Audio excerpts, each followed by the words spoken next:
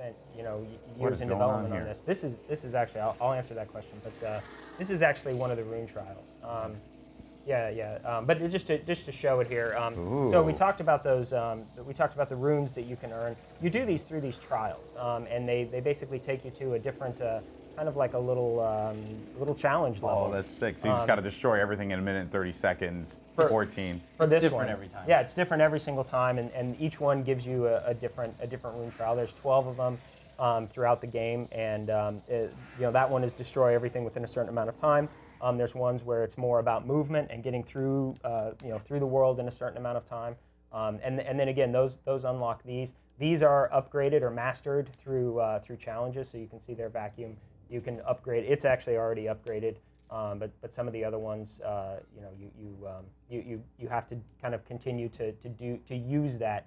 The nice thing, actually, if you go back to runes real quick, it's when you get your first rune, you get these slots, and so you get your first slot.